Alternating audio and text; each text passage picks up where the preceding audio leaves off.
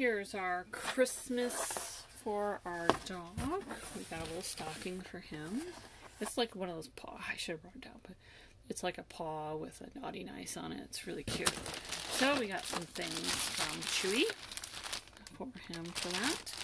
So we got this little, and a lot of this stuff was actually sold out. So if you're looking at getting, you know, order early if you're gonna get some. So we got this little guy here.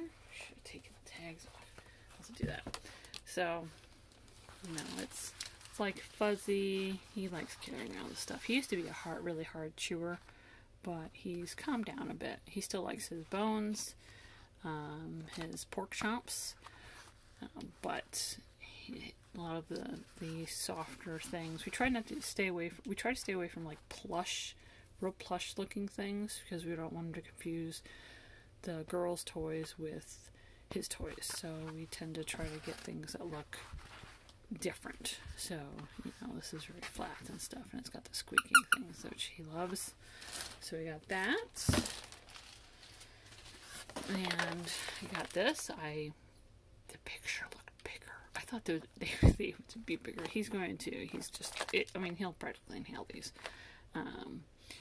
So that's, I should have looked at the net weight, I guess, or the size.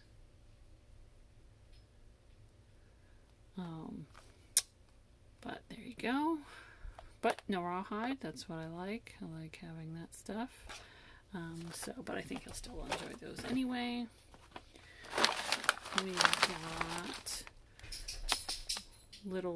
these look Christmassy. I like the colors. Not that he cares, but I still like it. Peanut butter molasses, and I thought those would be delicious. You know, and then we got some chicken things. You know, I like this. 100% profits go to charity. I think that was neat. You gotta like that. And it's about wildlife and stuff. So it makes me feel good buying that. And they look nice. It looks kind of Christmassy with the red and the green. Again, he won't care, but I do. And then sleigh bell softies. Getting Christmassy. I thought those looked nice. And then, of course, you have to go with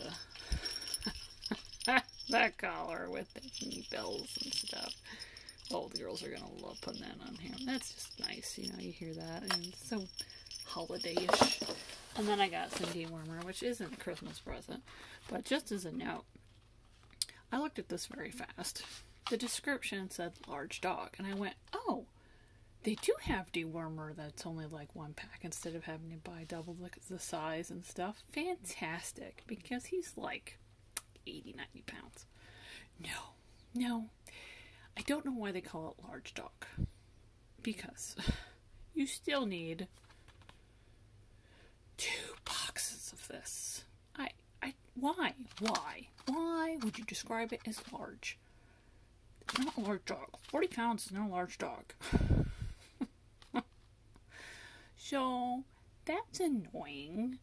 I didn't look at it closely enough. I know I should have, but you know, when there's lots of things going on and you're trying to get that order out that everything else is going on too, you shouldn't have to study it.